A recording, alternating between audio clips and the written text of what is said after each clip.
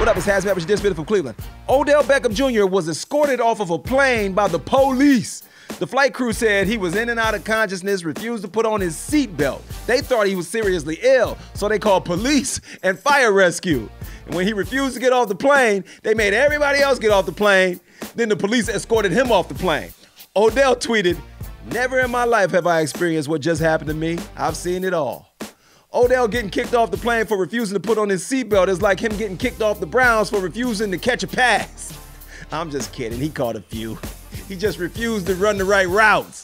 In his final game as the starter for the Browns, Jacoby Brissett out-Brady'd Tom Brady, and we beat the Bucs in overtime. And after the game, Jacoby mocked Tom Brady, saying that was expletive awesome. I've never seen somebody so happy to lose their job. But we 4-7, he's probably relieved that it's Deshaun's turn now. This has been HazMatt with your Dishin from Cleveland.